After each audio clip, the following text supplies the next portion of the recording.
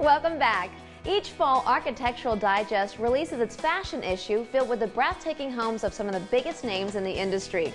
The issue on newsstands now includes a peek inside the gorgeous homes of some of fashion's A-list, including Tommy Hilfiger, Klein, Carlos Souza, and Isaac Mizrahi, just to name a few.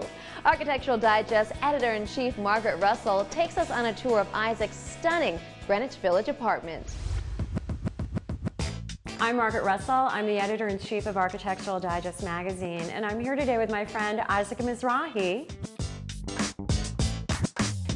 3 apartments put together. It took 20 years. Yes. What a story. I know. I moved in 20 years ago and lived in the 1-bedroom for quite a long time, and then I acquired the studio, and then I got this place in between and put it all together, and I think it flows very well. So this is such a big square room, and I love how you've divided it up. I want to have a lot of flexibility in the room, so everything has to be like able to move to the side, like that table tilts up and it moves out if you want.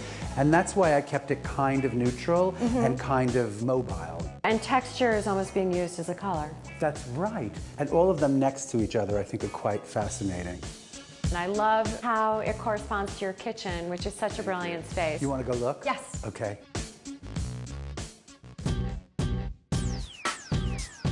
So this is the kitchen. Again, a quite white room. I guess that's my theme.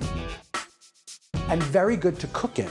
You have things from all different periods, like Asian and English, and beautiful. I know. I love it. And I need more. Should we continue? Yes. Okay.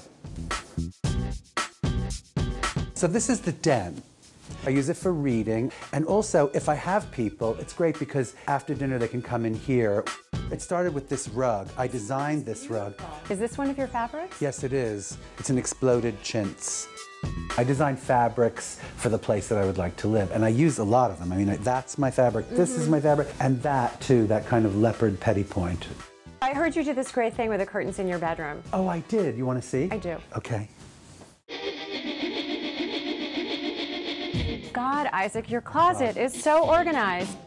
And I found more color in this white apartment. It's in your tie collection. I know, I have a lot of tie. They're really bright. I know.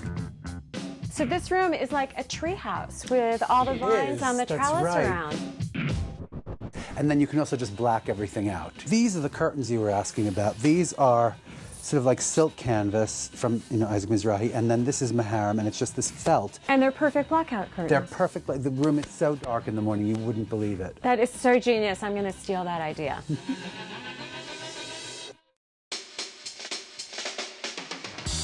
I think this is my dream bath. It's a great bathroom. It's 3 rooms. It was like a kitchen and a dining room and then a little bathroom, which we put all together into one big. And this room opens right onto the terrace. That's right. But look at that. Window. This is amazing. It's so cute, right? It's very James Bond. And also, it's a great little space for things like yoga and massages. Isaac, this has been such a treat. This place is filled with ideas and inspiration. I loved every inch of it. Well, thanks a million for coming. And I have some wine on the terrace. Okay, great.